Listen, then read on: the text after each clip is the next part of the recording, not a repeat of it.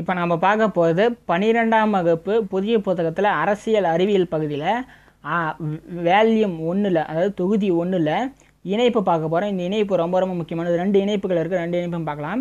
இந்த இணைப்பில் ஒன்றாவது இந்தியாவின் அரசமைப்பு திருத்த சட்டங்கள் 1 முதல் 103 வரையின திருத்த சட்டங்கள். இதில் முதல் 10 திருத்த சட்டங்களாக ஃபஸ்ட்டு பார்த்தலாம் டபுள் டைமு. இப்போ திருத்த சட்டம் 1வது திருத்த சட்டம் 1951. அதோட நோக்கங்கள் பார்த்தீங்கன்னா, நில சீர்திருத்தத்தை பாதுகாக்க 9வது அட்டவணை சேர்க்கப்பட்டது. பேச்சு மற்றும் வெளிப்பாடு சுதந்திரம், பொது ஒழுங்கு, வெளிநாடு அரசுகளுடன் நட்புறவுகள் மற்றும் ஒரு குற்றத்திற்கான தூண்டுதல் ஆகியவற்றின் மீது 3 தடைகள் விதிக்கப்பட்டன. சமூக மற்றும் பொருளாதார ரீதியில் பின்தங்கிய வகுப்புகளின் முன்னேற்றத்திற்கான சிறப்பு ஏற்பாடுகள் செய்ய மாநிலத்திற்கு அதிகாரம் வழங்குவதாகும். 2வது திருத்தம் 1952. ஒரு உறுப்பினரை 7,50,000க்கும் அதிகமான நபர்களை பிரதிநிதித்துவப்படுத்தலாம் என்று மக்களவையில் பிரதிநிதித்துவப்படுத்தும் அளவை சரி செய்யப்பட்டது. 3வது திருத்தம் 1954. பொதுமக்களின் நலன் கருதி உணவுப் பொருட்கள், கால்நடை தீவனம், கச்சா பருத்தி, பருத்தி விதை மற்றும் மூல சணல் உற்பத்தி மற்றும் விநியோகத்தை கட்டுப்படுத்த நாடாளுமன்றத்திற்கு தரப்பட்ட அதிகாரம். 4வது திருத்த சட்டம் 1955. நீதிமன்றங்களுக்கு அப்பால் கட்டாயமாக கையகப்படுத்தும் தனியார் சொத்துக்களுக்கு கொடுக்கப்படும் பதில் இழப்பீட்டு அளவு. 5வது திருத்த சட்டம் மாநில சட்டமன்றங்களுக்கு காலவரையறை சரி செய்ய குடியரசுத் தலைவருக்கு அதிகாரம் அளித்தது. பட்டியல் இனத்திற்கான மற்றும் பழங்குடியின இனத்திற்கான இடஒதுக்கீடுகளை விரிவுபடுத்தவும் மற்றும் ஆங்கிலோ இந்தியர்களுக்கு மக்களவையில் பிரத்யேக பிரதிநிதித்துவம் மாநில சட்டமன்ற கூட்டங்களை 10 ஆண்டு வரை, அதாவது 1970 வரை விரிவாக்கப்படுத்துதல் அப்படின்னு சொல்லிட்டு இருக்குது. இப்போ 5 சட்டங்களாக பார்க்கலாம். இப்போ சட்ட திருத்தம் 1 1951. நில சீர்திருத்தத்தை பாதுகாப்பதற்காக 9வது அட்டவணை சேர்க்கப்பட்டது. பேச்சு மற்றும் வெளிப்பாடு சுதந்திரம், பொது ஒழுங்கு, வெளிநாடு அரசுகளுடன் நட்புறவு மற்றும் ஒரு குற்றத்திற்கான தூண்டுதல் ஆகியவற்றின் மீது 3 தடைகள் விதிக்கப்பட்டன. சமூக மற்றும் பொருளாதார ரீதியில் பின்தங்கிய வகுப்புகளின் முன்னேற்றத்திற்கான சிறப்பு ஏற்பாடுகள் செய்ய மாநிலத்திற்கு அதிகாரம் வழங்குவதாகும். 2வது சட்ட திருத்தம் 1952. ஒரு உறுப்பினரை 7,50,000க்கும் அதிகமான நபர்களை பிரதிநிதித்துவப்படுத்தலாம் என்று மக்களவையில் பிரதிநிதித்துவப்படுத்தும் அளவை சரி செய்யப்பட்டது. 3வது திருத்த சட்டம் 1954. பொதுமக்களின் நலன் கருதி உணவுப் பொருட்கள், கால்நடை தீவனம், கச்சா பருத்தி விதை மற்றும் மூல சணல் உற்பத்தி மற்றும் விநியோகத்தை கட்டுப்படுத்த நாடாளுமன்றத்திற்கு தரப்படும் அதிகாரம். 4வது திருத்த சட்டம் 1955. நீதிமன்றங்களுக்கு அப்பால் கட்டாயமாக கையகப்படுத்தும் தனியார் சொத்துக்களும் கொடுக்கப்படும் பதில் இழப்பீடு அளவு சொல்லியிருக்காங்க. 5வது திருத்த சட்டம் 1955. மாநில சட்டமன்றங்களுக்கு காலவரையறையை சரி செய்ய குடியரசுத் தலைவருக்கு அதிகாரம் அளித்தல். பட்டியல் இனத்திற்கான மற்றும் பழங்குடி இனத்திற்கான இடஒதுக்கீடுகளை விரிவுபடுத்தவும் மற்றும் ஆங்கிலோ இந்தியர்களுக்கு மக்களவையில் பிரத்யேக பிரதிநிதித்துவம் மாநில சட்டமன்ற கூட்டங்களை 10 ஆண்டுகள் வரை விரிவாக்கப்படுத்துதல், அதாவது 1970 வரை.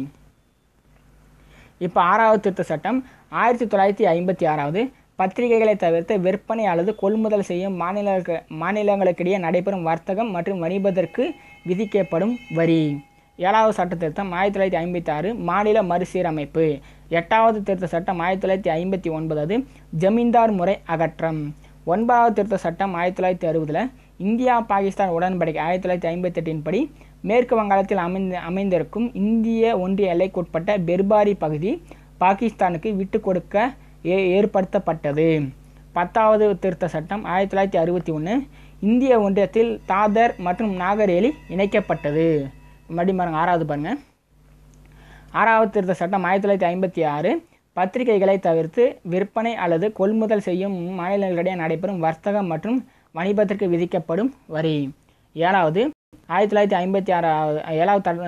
திருத்த சட்டம் 1956. மாநில மறுசீரமைப்பு. 8வது திருத்த சட்டம் 1959. ஜமீன்தார் முறை அகற்றம். 9வது திருத்த சட்டம் 1960.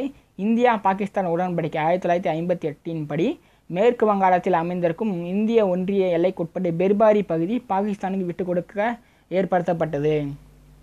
10வது 1961 இந்திய ஒன்றியத்தில் தாதர் மற்றும் நாகர் ஹவேலி இணைக்கப்பட்டது. இப்போ 11வது பாருங்க.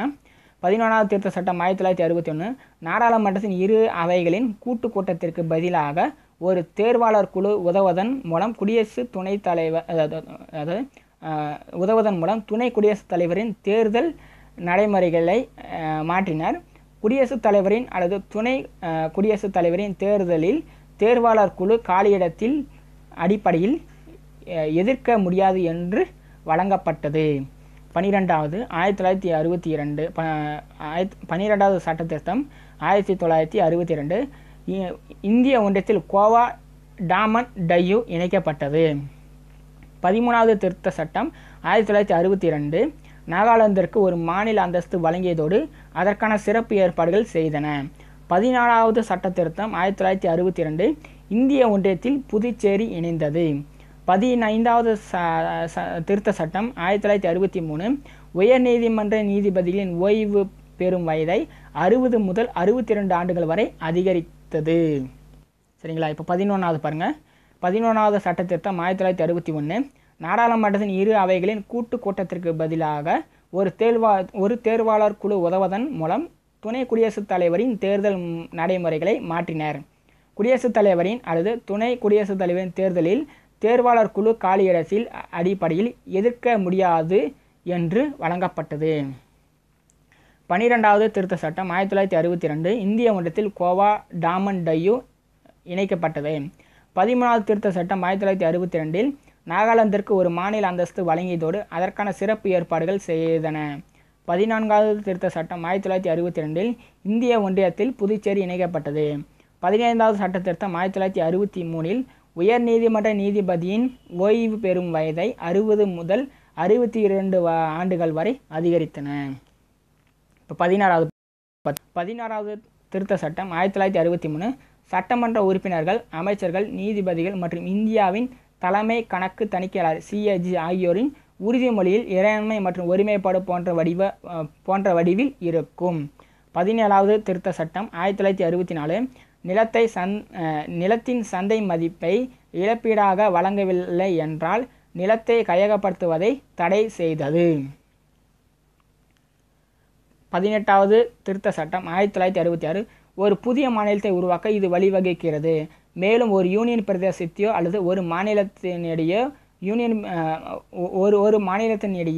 யூனியன் பிரதேசத்தையோ ஒன்றாக இணைத்து ஒரு புதிய மாநிலத்தையோ அல்லது ஒரு புதிய யூனியன் பிரதேசத்தை உருவாக்கும் அதிகாரம் அளிக்கிறது. ரொம்ப ரொம்ப முக்கியமானது. இப்போ ரீசெண்டாக ஜம்மு அண்ட் காஷ்மீர் உருவாக்கிறாங்க. இந்த விதி கேட்க வாய்ப்பு இருக்குது. 19வது திருத்த சட்டம் 1966 தீர்ப்பாயங்களின் தேர்தல் முறையை ஒழித்து தேர்தலை நடத்த அதிகாரத்தை வழங்கியது. 20வது திருத்த சட்டம் 1966 உச்சநீதிமன்றத்தால் செல்லாதென்று தீர்ப்பளிக்கப்பட்ட உத்தரப்பிரதேச மாவட்ட நீதிபதிகளின் நியமனங்கள் உறுதிப்படுத்தப்பட்டது. 16வது திருத்த சட்டம் 1963 சட்டமன்ற உறுப்பினர்கள், அமைச்சர்கள், நீதிபதிகள் மற்றும் இந்தியாவின் தலைமை கணக்கு தணிக்கையாளர் CAG ஆகியோரின் உறுதிமொழியில் இறையாண்மை மற்றும் ஒருமைப்பாடு போன்ற வடிவில் இருக்கும். 17வது திருத்த சட்டம் 1964 நிலத்தின் சந்தை மதிப்பை இழப்பீடாக வழங்கப்படவில்லை என்றால் நிலத்தை கையகப்படுத்துவதை தடை செய்தது. 18வது திருத்த சட்டம் 1966 ஒரு புதிய மாநிலத்தை உருவாக்க இது வழிவகுக்கிறது. மேலும் ஒரு யூனியன் பிரதேசத்தையோ அல்லது ஒரு மாநிலத்தினுடைய யூனியன் பிரதேசத்தையோ ஒன்றாக இணைத்து ஒரு புதிய மாநிலத்தையோ அல்லது ஒரு புதிய யூனியன் பிரதேசத்தை உருவாக்கவும் அதிகாரம் அளிக்கிறது. 19வது திருத்த சட்டம் 1966 தீர்ப்பாயங்களின் தேர்தல் முறையை ஒழித்து தேர்தலை நடத்த அதிகாரத்தை வழங்கியது. 20வது திருத்த சட்டம் 1966 உச்சநீதிமன்றத்தால் செல்லாதென்று தீர்ப்பளிக்கப்பட்ட உத்தரப்பிரதேச மாவட்ட நீதிபதி நியமனங்கள் உறுதிப்படுத்தப்பட்டன. 21வது திருத்த சட்டம் 1967 8வது அட்டவணையில் சிந்தியை 15வது மொழியாக சேர்க்கப்பட்டுள்ளது.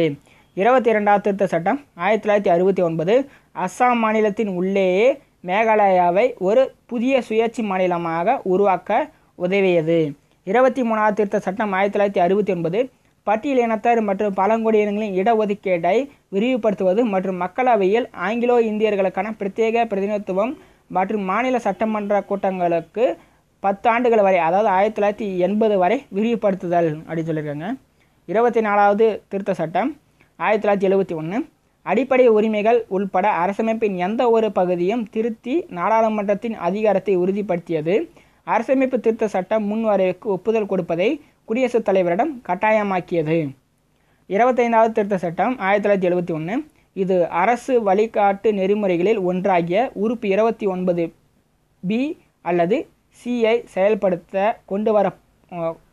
கொண்டுவரப்படும் சட்ட உறுப்புகள் 14, 19 மற்றும் 31 ஆகியவர்களுக்கு முரணாக இருந்தாலும் செல்லும் என்பதை கூறுகிறது. இப்போ 26 திருத்தம் 1967 8வது அட்டவணையில் சிந்தியை 15வது மொழியாக சேர்க்கப்பட்டுள்ளது. 22வது சட்ட திருத்தம் 1969 அஸ்ஸாம் மாநிலத்தின் உள்ளே மேகாலயாவை ஒரு புதிய சுயாட்சி மாநிலமாக உருவாக்க உதவியது. 23வது திருத்த சட்டம் 1969 பட்டியலினத்தவர் மற்றும் பழங்குடியினர்களின் இடஒதுக்கீட்டை விரிவுபடுத்துவது மற்றும் மக்களவையில் ஆங்கிலோ இந்தியர்களுக்கான பிரத்யேக பிரதிநிதித்துவம் மற்றும் மாநில சட்டமன்ற கூட்டங்களுக்கு 10 ஆண்டுகள் வரை, அதாவது 1980 வரை விரிவுபடுத்துதல். 24வது திருத்த சட்டம் 1971 அடிப்படை உரிமைகள் உள்பட அரசமைப்பின் எந்த ஒரு பகுதியும் திருத்தி நாடாளுமன்றத்தின் அதிகாரத்தை உறுதிப்படுத்தியது. அரசமைப்பின் திருத்த சட்டம் முன்வரைவுக்கு ஒப்புதல் கொடுப்பதை குடியரசுத் தலைவரிடம் கட்டாயமாக்கியது. 25வது திருத்த சட்டம் 1971 இது அரசு வழிகாட்டு நெறிமுறைகளில் ஒன்றாகிய உறுப்பு 39B அல்லது C-ஐ செயல்படுத்த கொண்டுவரப்படும் சட்ட உறுப்புகள் 14, 19 மற்றும் 31 ஆகியவைகளுக்கு முரணாக இருந்தாலும் செல்லும் என்பதை கூறுகிறது. 26வது திருத்தம் 1971 சுதேசி அரசுகளின் முன்னாள் ஆட்சியாளர்களின் தனி சிறப்பு மற்றும் சலுகைகள் அகற்றப்பட்டன. 27வது திருத்த சட்டம் 1971 சில ஒன்றிய ஆளுகைக்குட்பட்ட பகுதிகளின் நிர்வாகிகளுக்கு அவசர சட்டம் பிரசப்பிப்பதற்கு அதிகாரம் அளித்தனர். 28வது திருத்த சட்டம் 1972 இந்திய குடிமைப் பணி அதிகாரிகளின் சிறப்பு சலுகைகள் அகற்றப்பட்டன. அவர்களின் பணி நிலைமைகளை நிர்ணயிக்க நாடாளுமன்றத்திற்கு அதிகாரம் அளித்தது. 29வது திருத்த சட்டம் 1972 9வது அட்டவணை நில சீர்திருத்தம் பற்றிய 2 கேரளா சட்டங்கள் சேர்க்கப்பட்டன. 30வது திருத்த சட்டம் 1972 20,000 தொகையை உள்ளடங்கிய சிவில் வழக்குகளில் உச்சநீதிமன்றம் மேல்முறையீடு செய்ய அனுமதித்திருந்த விதிமுறையை நீக்கி அதற்கு பதிலாக சட்டம் தொடர்பான கேள்வி எழுப்பும் போது மேல்முறையீடு உச்சநீதிமன்றத்தில் தாக்கல் செய்யப்படலாம் அப்படின்னு சொல்லி கொடுத்தாங்க. அடுத்தது 26வது மறுபடியும் பாருங்கள். 26வது திருத்த சட்டம் 1971 சுதேசி அரசுகளின் முன்னாள் ஆட்சியாளர்களின் தனி சிறப்பு மற்றும் சலுகைகள் அகற்றப்பட்டன. 27வது திருத்த சட்டம் 1971 சில ஒன்றிய ஆளுகைக்குட்பட்ட பகுதிகளின் நிர்வாகிகளுக்கு அவசர சட்டம் பிரசரிப்பதற்கு அதிகாரம் அளித்தல். 28வது திருத்த சட்டம் 1972 இந்திய குடிமைப் பணி அதிகாரிகளின் சிறப்பு சலுகைகள் அகற்றப்பட்டு அவர்களின் பணி நிலைமைகளை நிர்ணயிக்க நாடாளுமன்றத்திற்கு அதிகாரம் அளித்தது. 29வது திருத்த சட்டம் 1972 9வது அட்டவணை நில சீர்திருத்தங்கள் பற்றிய 2 கேரளா சட்டங்களை சேர்த்தது.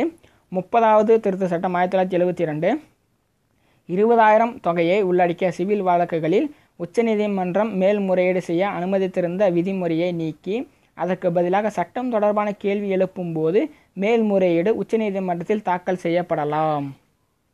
அடுத்து 31வது திருத்த சட்டம் 1972 மக்களவையின் எண்ணிக்கையை 525 545ஆக அதிகரித்தது. 32வது சட்ட திருத்தம் 1973 ஆந்திர பிரதேசத்தில் தெலுங்கானா பகுதி மக்களுடைய விருப்பங்கள் பூர்த்தி செய்ய சிறப்பு ஏற்பாடுகள் செய்யப்பட்டன. 33வது திருத்த சட்டம் 1974 நாடாளுமன்ற உறுப்பினர்கள் மற்றும் மாநில சட்டமன்ற உறுப்பினர்களின் பதவி விலகலை சபாநாயகர் அல்லது தலைவர் மட்டுமே ஏற்க முடியும், அதுவும் அவர்கள் திருப்தி அடைந்தால் மட்டுமே. 34வது திருத்த சட்டம் 1974 9வது அட்டவணையில் பல்வேறு மாநிலங்களின் 20க்கும் மேற்பட்ட நிலப்பகுதி மற்றும் நில சீர்திருத்த நடவடிக்கை சட்டங்கள் சேர்க்கப்பட்டன. 35வது சட்ட திருத்தம் 1974 சிக்கிமின் பாதுகாப்பற்ற நிலையை நிறுத்தி அது இந்திய ஒன்றியத்தின் ஒரு இணை மாநிலத்தின் நிலையை வழங்கியது.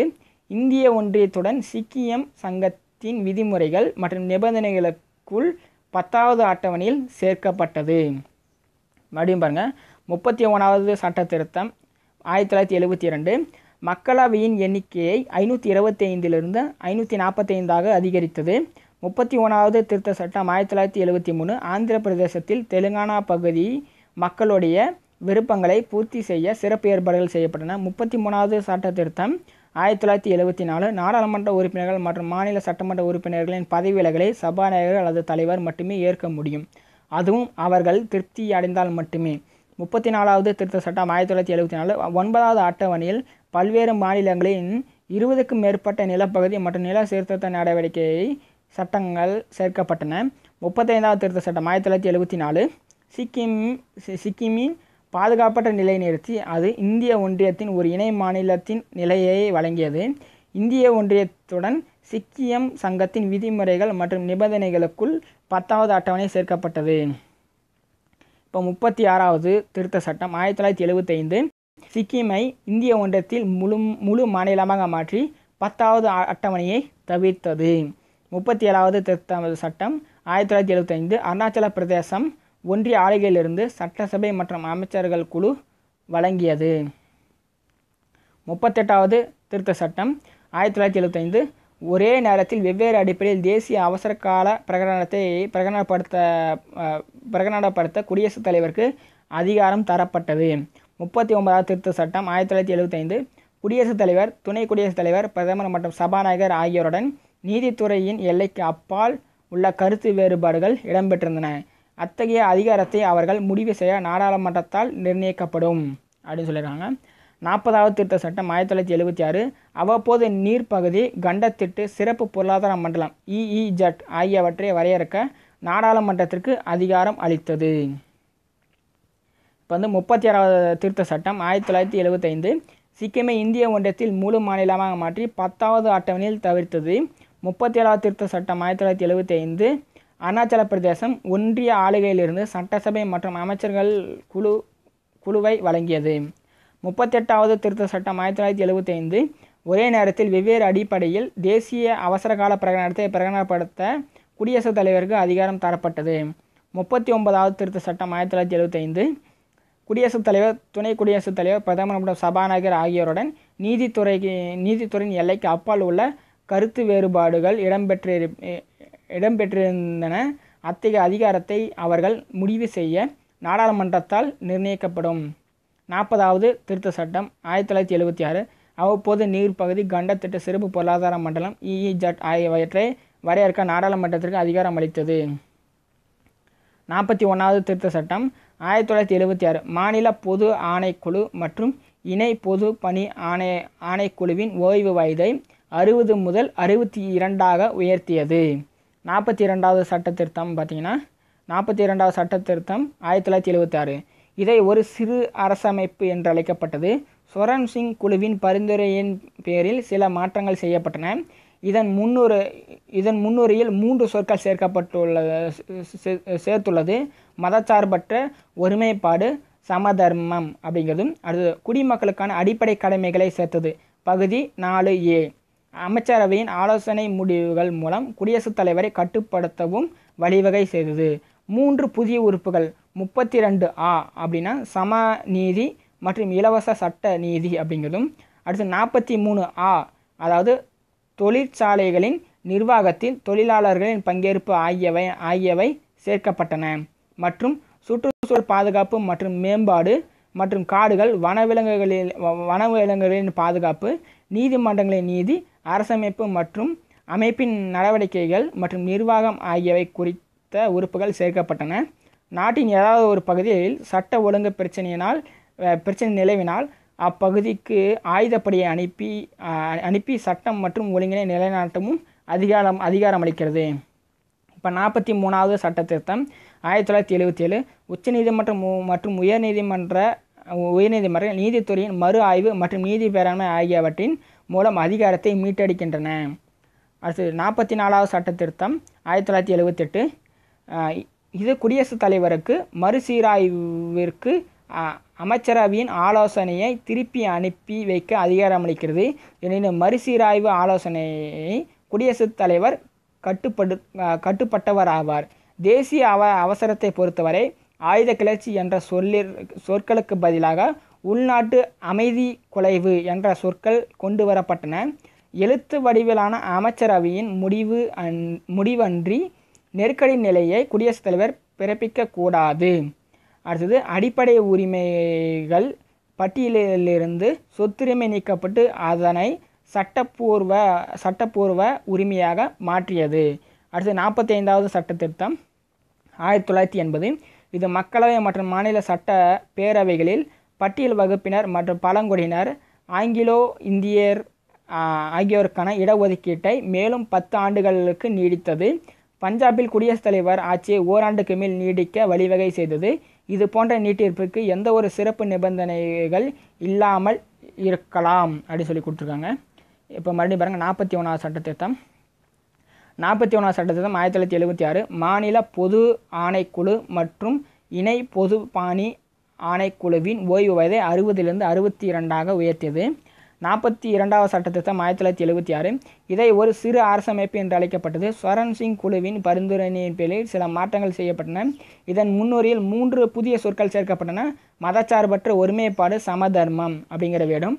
அது குடிமக்களுக்கான அடிப்படை கடமைகளை சேர்த்தது. புதிய பகுதி 4A அமைச்சரவையின் ஆலோசனை முடிவுகள் மூலம் குடியரசுத் தலைவரை கட்டுப்படுத்தவும் வழிவகை செய்தது. 3 புதிய உறுப்புகள் 32A அதாவது சமநீதி மற்றும் இலவச சட்ட நீதி.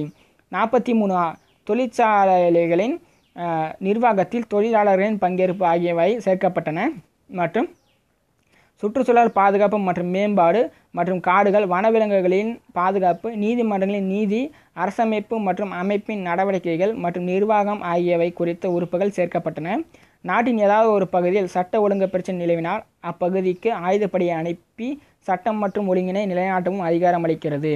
43வது சட்ட திருத்தம் 1977 உச்சநீதிமன்றம் மற்றும் உயர்நீதிமன்றங்கள் நீதித்துறையின் மறு ஆய்வு மற்றும் நீதி பேராண்மையை ஆகியவற்றின் மூலம் அதிகாரத்தை மீட்டெடுக்கிறது.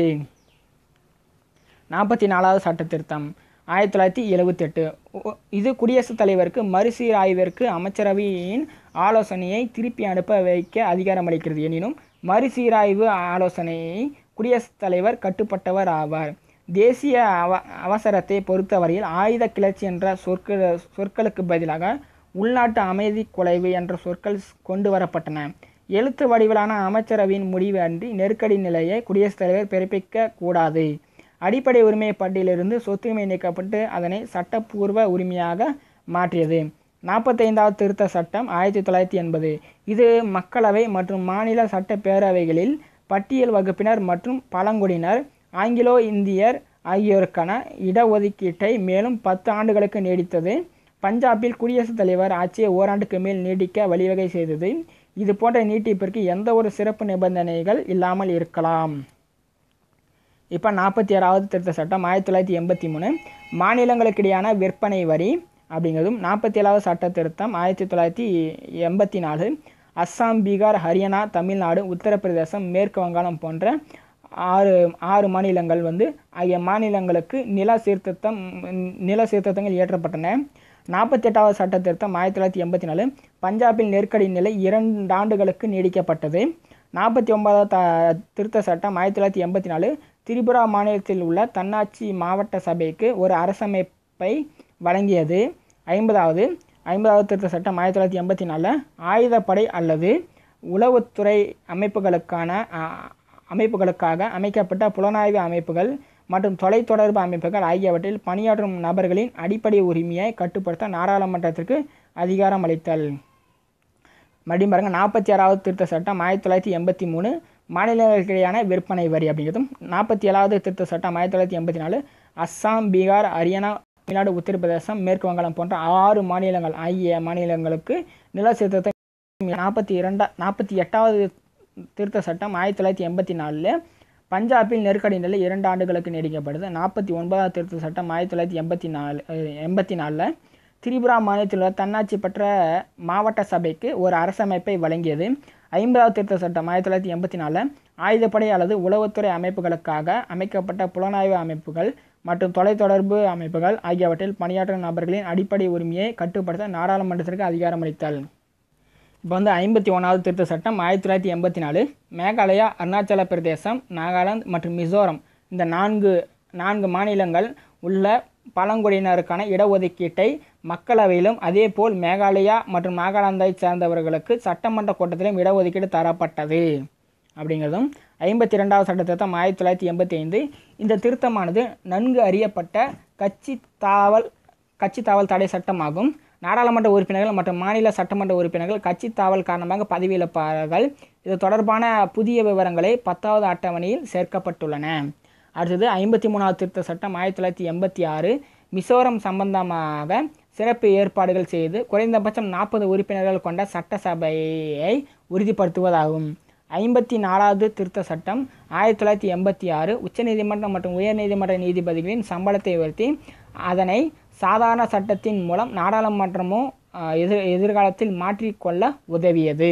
55வது திருத்த சட்டம் 1986 அருணாச்சல பிரதேசத்தை பொறுத்தவரையில் சிறப்பு ஏற்பாடுகள் செய்யப்பட்டு குறைந்தபட்சம் 30 உறுப்பினர்கள் கொண்ட அதன் சட்டசபை உறுதிப்படுத்தப்பட்டது.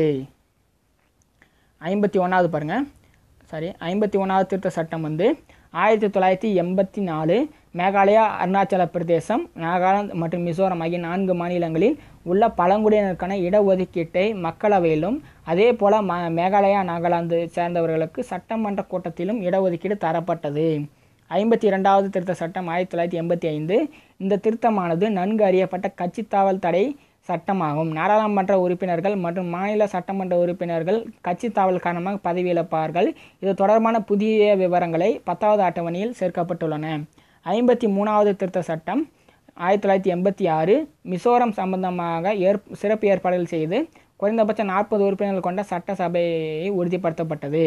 54வது திருத்த சட்டம் 1986 உச்சநீதிமன்றம் மற்றும் உயர்நீதிமன்ற நீதிபதிகளின் சம்பளத்தை உயர்த்தி அதனை சாதாரண சட்டத்தின் மூலம் நாடாளுமன்றமே எதிர்காலத்தில் மாற்றிக்கொள்ள உதவியது. 55வது திருத்த சட்டம் 1986 அருணாச்சல பிரதேசத்தை பொறுத்தவரையில் சிறப்பு ஏற்பாடுகள் செய்யப்பட்டு குறைந்தபட்சம் 30 உறுப்பினர்கள் கொண்ட அதன் சட்டசபை உறுதிப்படுத்தப்பட்டது.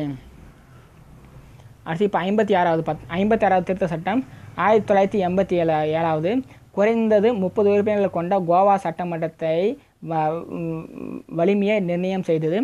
57வது திருத்த சட்டம் 1987 அருணாச்சல பிரதேசம், மேகாலயா, மிசோரம் மற்றும் நாகாலாந்து ஆகிய 4 மாநிலங்களின் சட்டமன்ற கூட்டங்களில் பழங்குடியினருக்கான இடஒதுக்கீடு செய்யப்பட்டது. 58வது திருத்த சட்டம் 1987 அரசமைப்பின் அதிகாரப்பூர்வ உரைக்கு இந்தி மொழியில் வழங்கப்பட்டதோடு அரசமைப்பின் இந்தி பதிப்பிற்கு அதே சட்டப்பூர்வமான புனித தன்மையை வழங்கியது. 59வது சட்ட திருத்தம் வந்து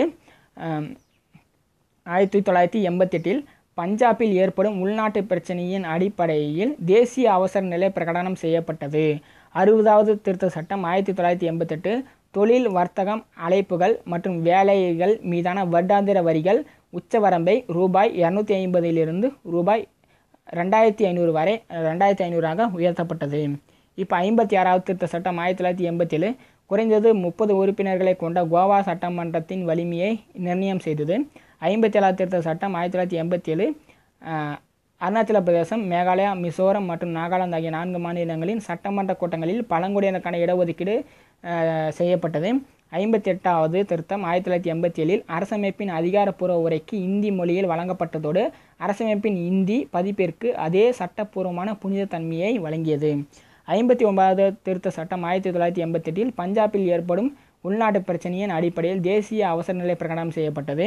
60வது திருத்த சட்டம் 1988 தொழில், வர்த்தகம், அழைப்புகள் மற்றும் வேலைகளின் மீதான வருடாந்திர வரிகளின் உச்ச வரம்பை ரூபாய் 250 ரூபாய் 2500 உயர்த்தப்பட்டது. இப்போ 61வது திருத்த சட்டம் 1989 மக்களவை மற்றும் மாநில சட்டசபை தேர்தலுக்கான வாக்களிக்கும் வயது வரம்பை 21 18 ஆண்டுகளாக குறைக்கப்பட்டது அப்படிங்கிறதும். 62வது திருத்த சட்டம் 1989 பட்டியலினத்தவர் மற்றும் பழங்குடியினர் இடஒதுக்கீடு மற்றும் ஆங்கிலோ இந்தியர்களுக்கு பிரத்யேக பிரதிநிதித்துவம் மேலும் 10 ஆண்டுகள் கூடுதலாக, அதாவது 2000 வரை மக்களவை மற்றும் மாநில சட்டமன்ற கூட்டங்களை விரிவுபடுத்தியது. அடுத்து 63வது திருத்த சட்டம் 1989. 1988ஆம் ஆண்டின் 59வது திருத்த சட்டத்தின் மூலம் அறிமுகப்படுத்தப்பட்ட மாற்றங்களை பஞ்சாப் தொடர்பானதை நீக்கியது. வேறு வார்த்தைகளில் கூறுவதினால் பஞ்சாபை அவசரகால விதிகளுக்கு உட்பட்ட பிற மாநிலங்களுடன் ஒப்பிட்டது. 64வது திருத்த சட்டம் 1990 பஞ்சாபில் குடியரசுத் தலைவர் ஆட்சியை மொத்தம் 3 ஆண்டு 6 மாதம் வரை நீடிப்பு செய்ய வழிவகுத்தது. 65வது திருத்த சட்டம் 1990 பட்டியல் இனத்தவர் மற்றும் பழங்குடியினருக்கான சிறப்பு அலுவலருக்கு பதிலாக பல உறுப்பினர்கள் கொண்ட தேசிய ஆணையத்தை விரிவாக்கத்திற்காக வழங்கப்பட்டது. இப்போ 61வது திருத்த சட்டம் 1989 மக்களவை மற்றும் மாநில சட்டசபை தேர்தலுக்கான வாக்களிக்கும் வயது வரம்பை 21 18 குறைக்கப்பட்டது. 62வது திருத்த சட்டம் 1989 பட்டியல் இனத்தவர் மற்றும் பழங்குடியினர் இடஒதுக்கீடு மற்றும் ஆங்கிலோ இந்தியர்களுக்கு பிரத்யேக பிரதிநிதித்துவம் மேலும் 10 ஆண்டுகளுக்கு கூடுதலாக, அதாவது 2000 வரை மக்களவை மற்றும் மாநில சட்டமன்ற கூட்டங்களை விரிவுபடுத்தியது.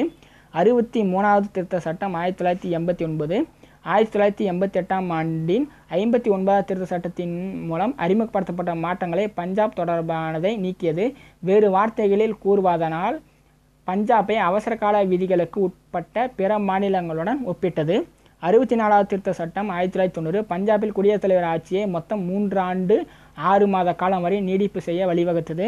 65வது திருத்தம் 1990 பட்டியல் இனத்தவர் மற்றும் பழங்குடியினருக்கான சிறப்பு அலுவலர்களுக்கு பதிலாக பல உறுப்பினர்களை கொண்ட தேசிய ஆணையத்தை விரிவாக்கத்திற்காக வழங்கப்பட்டது. அடுத்தது 66வது திருத்த சட்டம் 1990 மேலும் பல்வேறு மாநிலங்களுக்கான 55 நில சீர்திருத்த சட்டங்களை 9வது அட்டவணையில் சேர்க்கப்பட்டது. 67வது திருத்த சட்டம் 1990 பஞ்சாபில் குடியரசுத் தலைவர் ஆட்சியை மொத்தம் 4 ஆண்டு காலம் வரை நீடிப்பு செய்ய வழிவகுத்தது. 68வது திருத்த சட்டம் 1991 பஞ்சாபில் குடியரசுத் தலைவர் ஆட்சியை மொத்தம் 5 ஆண்டு காலம் வரை நீடிப்பு செய்ய வழிவகுத்தது. 69வது திருத்த சட்டம் 1991 டில்லியை தேசிய தலைநகர் பகுதியாக வடிவமைத்ததன் மூலம் டில்லியை ஒன்றிய ஆளுகை உட்பட்ட பகுதிக்கு சிறப்பிடம் வழங்கப்பட்டது. 70வது திருத்த சட்டம் 1992 டில்லியை தேசிய தலைநகர பகுதியின் சட்டமன்ற உறுப்பினர்கள் மற்றும் புதுச்சேரி ஒன்றிய ஆளுகை உட்பட்ட பகுதி ஆகியவற்றின் உறுப்பினர்களை குடியரசுத் தலைவர் தேர்தலில் தேர்வாளர் குழுவில் சேர்க்க வேண்டும் அப்படின்னு பாருங்க. 66வது திருத்த சட்டம் 1990 மேலும் பல்வேறு மாநிலங்களுக்கான 55 நில சீர்திருத்த சட்டங்கள் 9வது அட்டவணையில் சேர்க்கப்பட்டது. 67வது திருத்த சட்டம் 1990 பஞ்சாபில் குடியரசுத் தலைவர் ஆட்சியை மொத்தம் 4 ஆண்டு காலம் வரை நீடிப்பு செய்ய வழிவகுத்தது. அதே 68வது சட்டத்திருத்தம் 1991 பஞ்சாபில் குடியரசுத் தலைவர் ஆட்சி மொத்தம் 5 ஆண்டு காலம் வரை நீடிப்பு செய்ய வழிவகுத்தது. 69வது திருத்த சட்டம் 1991 டில்லியை தேசிய தலைநகர் பகுதியாக வடிவமைத்ததன் மூலம் டில்லியை ஒன்றிய ஆளுகைக்குட்பட்ட பகுதிக்கு சிறப்பிடம் வழங்கப்பட்டது. 70வது திருத்த சட்டம் 1992 டில்லியை தேசிய தலைநகர் பகுதியின் சட்டமன்ற உறுப்பினர்கள் மற்றும் புதுச்சேரி ஒன்றிய ஆளுகை உட்பட்ட பகுதி ஆகியவற்றின் உறுப்பினர்களை குடியரசுத் தலைவரின் தேர்வாளர் குழுவில் சேர்க்க வேண்டும். இப்போ 71வது திருத்த சட்டம் 1992 8வது அட்டவணையில் கொங்கினி, மணிப்புரி, நேபாளி 3 மொழிகள் பார்த்தீங்கன்னா கொங்கினி, மணிப்புரி, நேபாளி மொழிகள் சேர்க்கப்பட்டன. இதில் திட்டமிடப்பட்ட மொழிகளின் மொத்த எண்ணிக்கை 18ஆக அதிகரித்துள்ளது. 72வது சட்ட திருத்தம் 1972 திரிபுராவின் சட்டமன்றத்தில் பழங்குடியினருக்கு இடஒதுக்கீடு வழங்கப்பட்டது. அடுத்து 73வது சட்ட திருத்தம் 1992 பஞ்சாயத்து ராஜ் நிறுவனங்களுக்கு அரசமைப்பு தகுதி மற்றும் பாதுகாப்பும் அங்கீகரிக்கப்பட்டது. இதற்காக பஞ்சாயத்துகள் என்ற தலைப்பில் ஒரு புதிய பகுதி 9ஐ சேர்த்துள்ளது மற்றும் 29 பெரும்பான்மைகள் உள்ளடங்கிய ஒரு புதிய 11ஆம் அட்டவணை சேர்க்கப்பட்டது. மறுபடியும் பாருங்கள். இப்போ 74வது சட்ட திருத்தம் 1992 நகர்ப்புற உள்ளாட்சி அமைப்புகளுக்கு அரசமைப்பு தகுதி மற்றும் பாதுகாப்பு வழங்கப்பட்டது. இந்த நோக்கத்திற்காக நகராட்சிகள் என்ற தலைப்பில் ஒரு புதியதொரு திருத்த பாகம் 9ஐ இணைத்து நகராட்சியின் 18 பெரும்பான்மைகளை 12ஆம் அட்டவணையில் சேர்க்கப்பட்டுள்ளது. பாகம் 9 தான். 75வது திருத்த சட்டம் 1994 குத்தகைக்காரர் உரிமையாளர் உரிமைகள் போன்றவற்றின் மீதான கட்டுப்பாடு மற்றும் ஒழுங்குபடுத்தல் உள்ளிட்டவைகளுக்கு தீர்வு காண வாடகை தீர்ப்பாயங்கள் ஏற்படுத்தப்பட்டன. இப்போ 71வது சட்ட திருத்தம் 1992 8வது அட்டவணையில் கொங்கினி, மணிப்பூரி, நேபாளி மொழிகள் சேர்க்கப்பட்டன. இதில் திட்டமிடப்பட்ட மொழிகளின் மொத்த எண்ணிக்கை 18ஆக அதிகரித்துள்ளது. 72வது திருத்த சட்டம் 1992 திரிபுராவின் சட்டமன்றத்தில் பழங்குடியினருக்கு இடஒதுக்கீடு வழங்கப்பட்டது. 73வது திருத்த சட்டம் 1992 பஞ்சாயத்து ராஜ் நிறுவனங்களுக்கு அரசமைப்பு தகுதி மற்றும் பாதுகாப்பும் அங்கீகரிக்கப்பட்டது. இதற்காக பஞ்சாயத்துகள் என்ற தலைப்பில் ஒரு புதிய பகுதி 9ஐ சேர்த்துள்ளது மற்றும் 29 பெரும்பான்மைகள் உள்ளடங்கிய ஒரு 11ஆம் அட்டவணை சேர்க்கப்பட்டுள்ளது. 74வது திருத்த சட்டம் 1992 நகர்ப்புற உள்ளாட்சி அமைப்புகளுக்கு அரசமைப்பு தகுதி மற்றும் பாதுகாப்பு வழங்கப்பட்டது. இந்த நோக்கத்திற்காக நகராட்சிகள் என்ற தலைப்பில் ஒரு புதிய திருத்தம் பாகம் 9இல் இணைத்து நகராட்சியின் 18 பெரும்பான்மைகள் 12ஆம் அட்டவணையில் சேர்க்கப்பட்டது. 75வது திருத்த சட்டம் 1994 குத்தகைக்காரர் உரிமையாளர் உரிமைகள் போன்றவற்றின் மீதான கட்டுப்பாடுகள் மற்றும் ஒழுங்குபடுத்தல் உள்ளிட்டவைகளுக்கு தீர்வு காண வாடகை தீர்ப்பாயங்கள் ஏற்படுத்தப்பட்டன. அடுத்து 76வது திருத்த சட்டம் 1994 1994ஆம் ஆண்டின் தமிழ்நாடு ஒதுக்கீடு சட்டத்தை, அதாவது கல்வி நிறுவனங்களில் 69% இடஒதுக்கீடு வழங்கப்பட்டது மற்றும் மாநில பணிகளில் பதவிகள் வழங்கப்பட்டது. நீதிபதி மறுபரிசீலனையிலிருந்து பாதுகாக்கும் 9வது அட்டவணையில் இது சேர்க்கப்பட்டது. 1992 உச்சநீதிமன்றம் மொத்த ஒதுக்கீடு 50%க்கு மேல் இருக்கக்கூடாது என தீர்ப்பளித்தது. 77வது சட்ட திருத்தம் 1995 பட்டியலினத்தவர் மற்றும் பழங்குடியினருக்கு அரசு வேலைகளில் பதவி உயர்வில் இடஒதுக்கீடு வழங்கப்பட்டது. 78வது சட்ட திருத்தம் 1995 9வது அட்டவணையில் பல்வேறு மாநிலங்களின் 27 சட்ட திருத்தங்கள் அடங்கிய சட்டங்கள் உள்ளன. இத்துடன் இந்த அட்டவணையில் மொத்த எண்ணிக்கையானது 282ஆக அதிகரித்தது. ஆனால் கடைசி நுழைவு 284 என கணக்கிடப்பட்டது. அடுத்தது 79வது திருத்த சட்டம் 1999 பட்டியலினத்தவர் மற்றும் பழங்குடியினருக்கான இடஒதுக்கீடு மற்றும் மக்களவையில் ஆங்கிலோ இந்தியர்களுக்கான பிரத்யேக பிரதிநிதித்துவம் 10 ஆண்டுகளுக்கு மேலும், அதாவது 2010 வரை விரிவாக்குதல். இப்போ 80வது திருத்த சட்டம் 2000 மத்திய அரசுக்கும் மாநில அரசுக்கும் இடையே வருவாய் அதிகார பகிர்வுக்கான மாற்றுத் திட்டம் வழங்கப்பட்டுள்ளது. இப்போ 76வது சட்ட திருத்தம் 1994 1994ஆம் ஆண்டின் தமிழ்நாடு ஒதுக்கீடு சட்டத்தை, அதாவது கல்வி நிறுவனங்களில் 69% இடஒதுக்கீடு வழங்கப்பட்டது மற்றும் மாநில பணிகளின் பதவிகள் வழங்கப்பட்டது. நீதிபதி மறுபரிசீலனையிலிருந்து பாதுகாக்கும் 9வது அட்டவணையில் இது சேர்க்கப்பட்டது. 1992 உச்ச நீதிமன்றம் மொத்த ஒதுக்கீடு 50%க்கு மேல் இருக்கக்கூடாது என்று தீர்ப்பளித்தது. 77வது திருத்த சட்டம் 1995 பட்டியலினத்தவர் மற்றும் பழங்குடியினருக்கான அரசாங்க வேலைகளில் பதவி உயர்வில் இடஒதுக்கீடு வழங்கப்பட்டது. 78வது சட்ட திருத்தம் 1995 9வது அட்டவணையில் பல்வேறு மாநிலங்களின் 27 சட்ட சீர்திருத்தங்கள் அடங்கிய சட்டங்கள் உள்ளன. இத்துடன் இந்த அட்டவணையில் மொத்தம் எண்ணிக்கையானது 282ஆக அதிகரித்தது. ஆனால் கடைசி நுழைவு 284 என கணக்கிடப்பட்டது. 79வது சட்ட திருத்தம் 1999 பட்டியலினத்தவர் மற்றும் பழங்குடியினர் இடஒதுக்கீடு மற்றும் மக்களவையில் ஆங்கிலோ இந்தியர்களுக்கான பிரத்யேக பிரதிநிதித்துவம் 10 ஆண்டுகளுக்கு மேல், அதாவது 210 வரை விரிவாக்குதல். 80வது திருத்த சட்டம் 2000 மத்திய அரசுக்கும் மாநிலத்திற்கும் இடையில் வருவாய்க்கு அதிகார பகிர்வுக்கான மாற்றுத் திட்டம் வழங்கப்பட்டுள்ளது.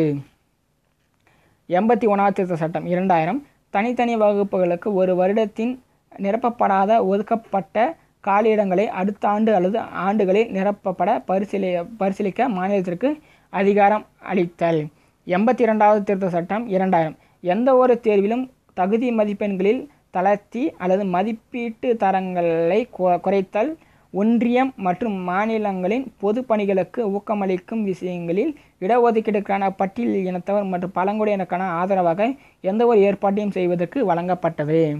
83வது திருத்த சட்டம் 2000 அருணாச்சல பிரதேசத்தில் உள்ள பட்டியல் இனத்தவருக்கு பஞ்சாயத்துகளில் இடஒதுக்கீடு இல்லை அப்படிங்கிறதும். 84வது திருத்த சட்டம் 2001 மக்கள் தொகை குறைப்பு நடவடிக்கைகளை ஊக்குவிக்கும் அதே குறிக்கோளோடு மற்றொரு 25 ஆண்டுகளுக்கு, அதாவது 2026 வரை மக்களவை மற்றும் மாநில சட்டமன்றங்களில் இடங்களை சீர்படுத்துவதற்கு தடை நீட்டிக்கப்பட்டது. 85வது திருத்த சட்டம் 2001. 1995ஆம் ஆண்டு முதல் அரசு ஊழியர்களுக்காக இருக்கும் பிற்படுத்தப்பட்ட வகுப்பினை சார்ந்தவர்களுக்கு இடஒதுக்கீட்டின் கீழ் அளிக்கப்படும் பதவி உயர்வு.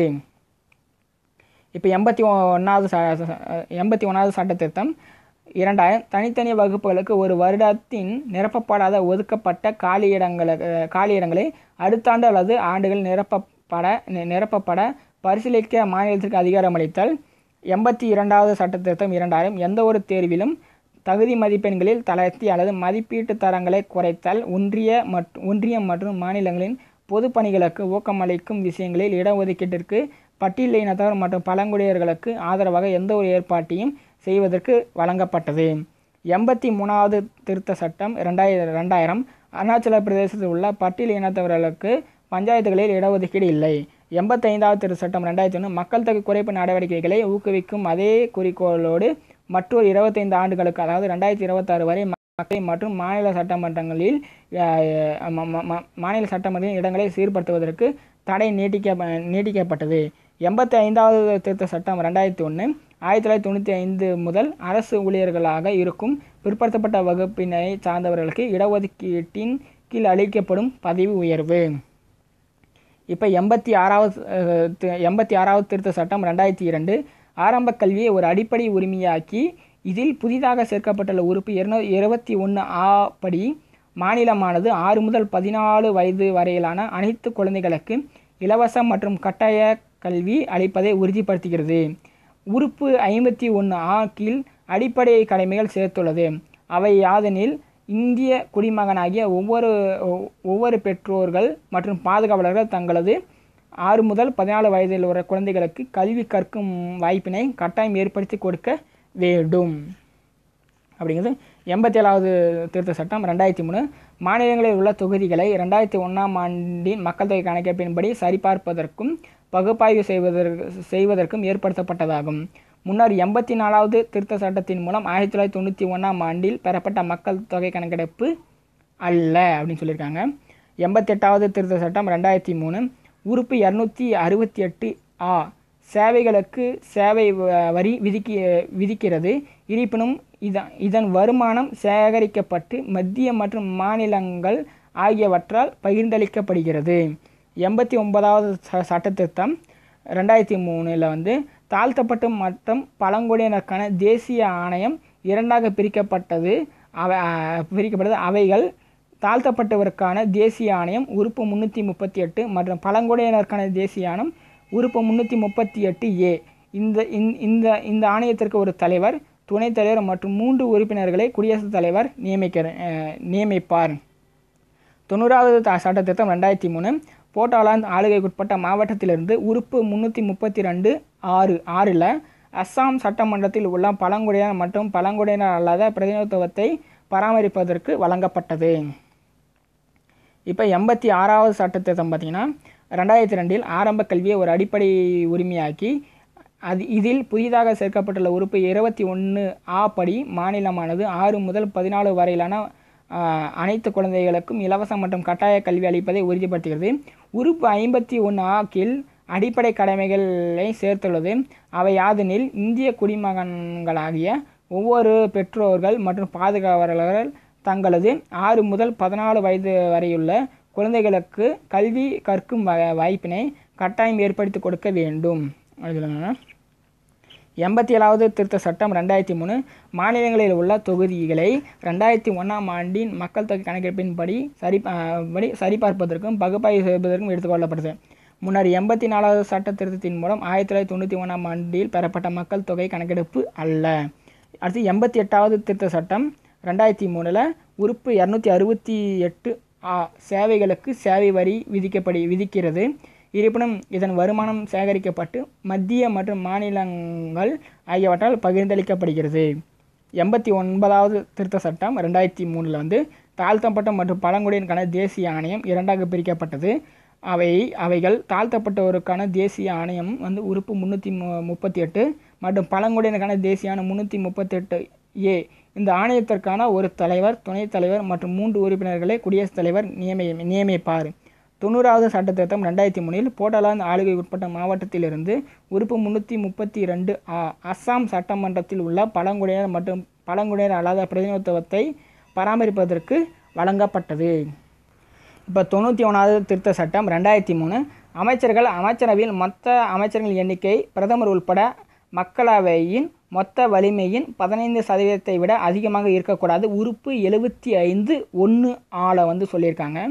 ஒரு மாநிலத்தின் அமைச்சரவையின் அமைச்சர்களின் மொத்த எண்ணிக்கை முதலமைச்சர் உட்பட மாநிலத்தின் சட்டமன்றத்தின் மொத்த வலிமையின் 15%க்கும் அதிகமாக இருக்கக்கூடாது. எனினும் ஒரு மாநிலத்தின் அமைச்சர்களின் எண்ணிக்கை முதலமைச்சர் உட்பட 12க்கும் குறைவாக இருக்கக்கூடாது. உறுப்பு 164(1)ஆல சொல்லப்பட்டிருக்கு. இப்போ 92வது திருத்த சட்டம் 23 8வது அட்டவணை 4 மொழிகள் சேர்க்கப்பட்டுள்ளன. அதிலிருந்து போடோ, டோகிரி, மைதிலி, சந்தாலி. இதன் மூலம் அரசமைப்பின் அங்கீகரிக்கப்பட்ட மொழியின் எண்ணிக்கை 22ஆக உயர்ந்துள்ளது. 93வது சட்ட திருத்தம் 2005 தனியார் கல்வி நிறுவனங்கள் உள்ளிட்ட கல்வி நிறுவனங்களில் சமூக மற்றும் கல்வி ரீதியாக பின்தங்கிய வகுப்பினர் மற்றும் பட்டியலினத்தவர் அல்லது பழங்குடியினர்களுக்கு சிறப்பு ஏற்பாடுகள் செய்ய அதிகாரம் அளித்துள்ளது. இனம்தார் வழக்கில் உச்ச நீதிமன்ற தீர்ப்பை 2005 ரத்து செய்வதற்கு இந்த திருத்த சட்டம் இயற்றப்பட்டது. அதில் சிறுபான்மையினர் மற்றும் சிறுபான்மையினர் அல்லாத உதவி பெறாத தனியார் கல்லூரிகள், தொழிற்சார் கல்லூரிகள் போன்றவற்றிற்கு இது பொருந்தாது என உச்சநீதிமன்றம் தீர்ப்பளித்தது. 94வது திருத்த சட்டம் 2006 பழங்குடி நலத்துறை அமைச்சர் வேண்டுகோளுக்கிணங்க பீகாரை விடுத்து அதனை ஜார்க்கண்ட் மற்றும் சத்தீஸ்கராக விரிவுபடுத்தியது. இது இப்பொழுது புதிதாக உருவாக்கப்பட்டுள்ள மாநிலங்களான மத்திய பிரதேசம் மற்றும் ஒரிசா ஆகியவற்றிற்கு பொருந்தும். 95வது சட்ட திருத்தம் 2009 பட்டியல் இனத்தவர் மற்றும் பழங்குடியினருக்கான இடஒதுக்கீட்டை விரிவாக்கப்பட்டது மற்றும் ஆங்கிலோ இந்தியர்களுக்கான மக்களவையில் பிரத்யேக பிரதிநிதித்துவம் அளிப்பது மற்றும் மாநில சட்டமன்ற கூட்டங்களை மேலும் 10 ஆண்டுகள் வரை விரிவுபடுத்துவது. அதாவது 2020 ஆண்டு வரை, அதாவது உறுப்பு 334 அப்படின்னு சொல்லியிருக்காங்க. இப்போ 91வது சட்ட திருத்தம் பாருங்கள். 91வது சட்ட திருத்தம் 2003 அமைச்சரவையில் மொத்த அமைச்சர்களின் எண்ணிக்கையில் பிரதமர் உட்பட மக்களவையில் மொத்த வலிமையின் 15%-ஐ விட அதிகமாக இருக்கக்கூடாது. உறுப்பு 75(1)(a) ஒரு மாநிலத்தின் அமைச்சர்களின் மொத்த எண்ணிக்கை முதலமைச்சர் உட்பட மாநிலத்தின் சட்டமன்றத்தின் மொத்த வலிமையின் 15%-க்கும் அதிகமாக இருக்கக்கூடாது. எனினும் ஒரு மாநிலத்தின் அமைச்சர்களின் எண்ணிக்கை முதலமைச்சர் உட்பட 12க்கும் குறைவாக இருக்கக்கூடாது. உறுப்பு 164(1)(a). 92வது சட்ட திருத்தம் 2003 8வது அட்டவணையில் 4 மொழிகள் சேர்க்கப்பட்டன. அது போடோ, டோகிரி, மைதிலி, சந்தாலி. இதன் மூலம் அரசமைப்பின் அங்கீகரிக்கப்பட்ட மொழிகளின் எண்ணிக்கை 22ஆக உயர்ந்துள்ளது. 93வது சட்ட திருத்தம் 2005 தனியார் கல்வி நிறுவனங்கள் உள்ளிட்ட கல்வி நிறுவனங்களில் சமூக மற்றும் கல்வி ரீதியாக பின்தங்கிய வகுப்பினர் மற்றும் அல்லது பட்டியல் இனத்தவர் அல்லது பழங்குடியினர்கள் சிறப்பு ஏற்பாடுகள் செய்ய அதிகாரம் அளித்தது. இனம்தார் வழக்கில் உச்சநீதிமன்றம் தீர்ப்பை 2005 ரத்து செய்வதற்கு இத்திருத்தம் சட்டம் இயற்றப்பட்டது. அதில் சிறுபான்மையினர் மற்றும் சிறுபான்மையினர் அல்லாத உதவி பெறாத தனியார் கல்லூரிகள், தொழிற்சார் கல்லூரிகளில் போன்றவற்றில் இது பொருந்தாது என உச்சநீதிமன்றம் தீர்ப்பளித்தது அப்படிங்கிறது. இப்போ 94வது திருத்த சட்டம் 2006 பழங்குடி நலத்துறை அமைச்சர் வேண்டுகோளுக்கிணங்க பீகாரை விடுத்து அதனை ஜார்க்கண்ட் மற்றும் சத்தீஸ்கராக விரிவுபடுத்தியது. இது இப்போது புதிதாக உருவாக்கப்பட்ட மாநிலங்களான மத்திய பிரதேசம் மற்றும் ஒரிசா ஆகியவற்றுக்கு பொருந்தும். 95வது சட்ட திருத்தம் 2009 பட்டியல் இனத்தவர் மற்றும் பழங்குடியினருக்கான இடஒதுக்கீடு விரிவாக்கப்பட்டது மற்றும் ஆங்கிலோ இந்தியர்களுக்கு மக்களவையில் பிரத்யேக பிரதிநிதித்துவம் அளிப்பது மற்றும் மாநில சட்டமன்றம் கூட்டங்களை மேலும் 10 ஆண்டுகள் வரை விரிவுபடுத்துவது. அதாவது 2020 ஆண்டு வரை அதாவது உறுப்பு 334 அப்படின்னு சொல்லியிருக்காங்க. 96வது சட்ட திருத்தம் 2001 ஒடியாவை ஒரியா என மாற்றி ஒரியா மொழியை 8வது அட்டவணையில் ஒடியா என்று உச்சரிக்கப்பட்டது. 97வது திருத்த சட்டம் 2011 ஒரு அரசமைப்பு அந்தஸ்து மற்றும் கூட்டுறவு சங்கங்களுக்கு பாதுகாப்பும் அளிக்கின்றது. உறுப்பு 19 கீழ் கூட்டுறவு சங்கங்களை உருவாக்குவதற்கு ஒரு அடிப்படை உரிமையை அளிக்கிறது. இது உறுப்பு 43(b)யின் வாயிலாக கூட்டுறவு சங்கங்களின் மேம்பாட்டிற்காக புதிய மாநில கொள்கையின் வழிகாட்டு கோட்பாடுகளை சேர்த்துள்ளது. இது கூட்டுறவு சங்கம் உறுப்பு 243 (H) to 243 (T) என்ற தலைப்பில் அரசமைப்பில் புதிய பகுதி அதாவது 9B சேர்த்துள்ளது. 98வது சட்டத்திட்டம் 2013 ஹைதராபாத் கர்நாடகா மண்டலத்தை மேம்படுத்துவதற்கு கர்நாடகா ஆளுநருக்கு தரப்படும் அதிகாரம். 99வது திருத்த சட்டம் 2014 இது தேசிய நீதி ஆணையத்தை நிறுவுவதற்கு வழங்கப்பட்டது. 100வது திருத்த சட்டம் 2014 இந்த திருத்த சட்டமானது இந்தியாவிற்கும் வங்கதேசத்திற்கும் இடையே நில எல்லை ஒப்பந்தம் LBA ஆகும். அடுத்தது 101வது திருத்த சட்டம் 2016 பொருட்கள் மற்றும் சேவை வரி அதாவது GSTன்னு சொல்லுவாங்க, GST வரிக்கு 102வது திருத்த சட்டம் 2018 பின்தங்கிய வகுப்புகளின் தேசிய ஆணையத்திற்கு அரசமைப்பு தகுதி. 103வது திருத்த சட்டம் 2019 பொது வகுப்பினருக்கு பொருளாதார ரீதியில் பலவீனமான பிரிவினருக்கு 10% இடஒதுக்கீடு அளிக்கப்பட்டது. 96வது சட்டத்திட்டம் 2011 ஒடியாவை ஒரியா என மாற்றி ஒரியா மொழியை 8வது அட்டவணையில் ஒடியா என்று உச்சரிக்கப்பட்டது. 97வது சட்டத்திட்டம் 2011 ஒரு அரசமைப்பு அந்தஸ்து மற்றும் கூட்டுறவு சங்கங்களுக்கு பாதுகாப்பும் அளிக்கின்றது. உறுப்பு 19 கீழ் கூட்டுறவு சங்கங்களை உருவாக்குவதற்கு ஒரு அடிப்படை உரிமையை அளிக்கிறது. இது உறுப்பு 43B வாயிலாக கூட்டுறவு சங்கங்களின் மேம்பாட்டிற்காக புதிய மாநில கொள்கையின் வழிகாட்டு கோட்பாடுகளை சேர்த்துள்ளது. இது கூட்டுறவு சங்கம் உறுப்பு 243 ZH2 243 ZT என்ற தலைப்பின் அரசமைப்பில் புதிய பகுதி 9B சேர்த்துள்ளது. 98வது சட்டத்திட்டம் 2013 ஹைதராபாத் கர்நாடகா மண்டலத்தை மேம்படுத்துவதற்கு கர்நாடகா ஆளுநருக்கு தரப்படும் அதிகாரம். 99வது திருத்த சட்டம் 2014 இது தேசிய நீதி ஆணையத்தை நிறுவுவதற்காக வழங்கப்பட்டது. 100வது திருத்த சட்டம் 2014 இந்த திருத்த சட்டமானது இந்தியாவிற்கும் வங்கதேசத்திற்கும் இடையே நில எல்லை ஒப்பந்தம் LBA ஆகும். 101வது திருத்த சட்டம் 2016 பொருட்கள் மற்றும் சேவை வரின்னு சொல்லுவாங்க. 102வது சட்டத்திட்டம் 2018 பின்தங்கிய வகுப்புகளின் தேசிய ஆணையத்திற்கு அரசமைப்பு தகுதி. 103வது திருத்த சட்டம் 2019 பொது வகுப்பினருக்கு பொருளாதார ரீதியில் பலவீனமான பிரிவினருக்கு 10% இடஒதுக்கீடு. இப்போ இந்தியாவில் உயர்நீதிமன்றங்கள் அப்படிங்கிற தலைப்பில் உயர்நீதிமன்றங்கள் எங்கே இருக்குன்னு பார்க்கலாம். இப்போ இந்த உயர்நீதிமன்றங்களை கொஞ்சம் இதாக பார்க்கணும், டிஃப்ரெண்ட்டாக பார்க்கணும். இப்போ 3வதாக இருக்க பார்த்தீங்க கல்கத்தா உயர்நீதிமன்றம். இதுதான் முதல்ல வந்த உயர்நீதிமன்றம். ஜூலை 2 1862 வந்த நீதிமன்றம். இது உயர்நீதிமன்றம் சட்டம் 1861 படி வந்தது.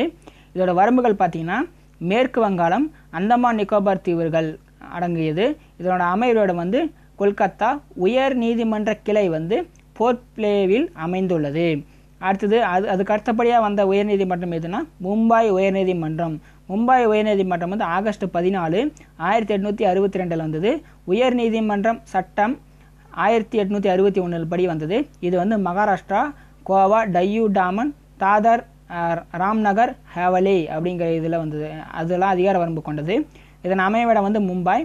உயர் நீதிமன்ற கிளைகள் நாக்பூர், பனேஜ்,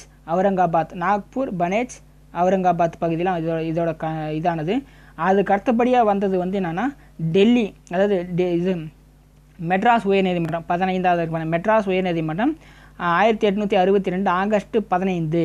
உயர்நீதிமன்ற சட்டம் 1861 படி வந்தது. இதனுடைய வரம்புகள் அதிகார வரம்புகள் இப்போ தமிழ்நாடு மற்றும் பாண்டிச்சேரி. அதோட தலைமையகம் சென்னையில் இருக்குது. உயர்நீதிமன்ற கிளை பார்த்திங்கன்னா மதுரையில் இருக்குது. அதற்கு அடுத்தபடியாக அலகாபாத் உயர்நீதிமன்றம் ஃபஸ்ட்டில் இருக்கு பாருங்கள். அலகாபாத் உயர்நீதிமன்றம் 1866 ஜூன் 14 கொண்டு வரப்பட்டது. இது உயர்நீதிமன்ற சட்டம் 1861 படி வந்தது. இது எங்கே இருக்குன்னா அதிகார வரம்பு உத்தரப்பிரதேசத்துக்கு மட்டும்தான். அமர்விடம் அலகாபாத்தில் இருக்குது. உயர்நீதிமன்ற கிளை லக்னோவில் இருக்குது. இதில் என்ன ஒரு விஷயம் அப்படின்னா அடுத்தது கர்நாடகா பகுதி இருக்குது. கர்நாடகா உயர்நீதிமன்றம் 1884. மைசூர் உயர்நீதிமன்றம் 1884 படி உருவாக்கப்பட்டது. இதனோட அதிகார வரம்பு கர்நாடகா. இதனுடைய தலைமையகம் பெங்களூரில் உள்ளது. இதனுடைய கிளைகள் தார்வாட், கல்புர்க்சியில் இருக்குது. அதற்கு அடுத்தபடியாக பீகாரில் பாட்னா உயர்நீதிமன்றம் சொல்லியிருக்காங்க. அது செப்டம்பர் 2 1916 கொண்டது. இந்திய அரசமைப்பு சட்டம் 1915 படி இதோட அதிகார வரம்பு பீகார். இதனுடைய உயர்நீதிமன்றம் இருக்கக்கூடிய இடம் பாட்னா பகுதியில் இருக்குது. அதற்கு அடுத்தபடியாக வந்து என்னென்னா மத்திய பிரதேச உயர்நீதிமன்றம் இருக்குது. ஜூன் 2, 1936 இந்திய அரசமைப்பு சட்டம் 1935 வந்து உருவாக்கப்படுது. இது வந்து அதிகார வரம்பு மத்திய பிரதேசத்துக்கு மட்டும்தான். அது இருக்கக்கூடிய இடம் வந்து ஜபல்பூர் பகுதி.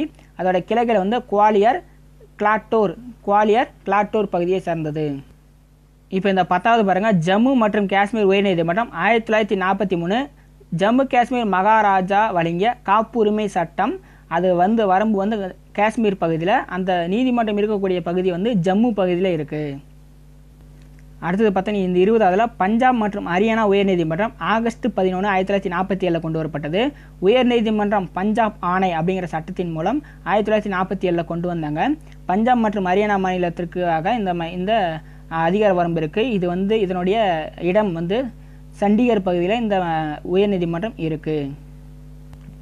அடுத்ததாக வந்து 6வது இருக்கிற கவுகாத்தி உயர்நீதிமன்றம் மார்ச் 1, 1948 இந்திய அரசமைப்பு சட்டம் 1935 படி கொண்டு வரப்பட்டது.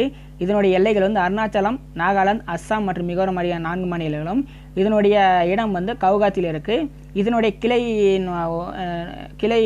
உயர்நீதிமன்றங்கள் பார்த்திங்கன்னா அம்ஸ்வால், கிட்டாநகர், கோகிமா போன்ற பகுதியில் இருக்குது. அடுத்து வந்து 1948 கொண்டு வரப்பட்ட ஒன்று இருக்குது பாருங்கள். இங்கே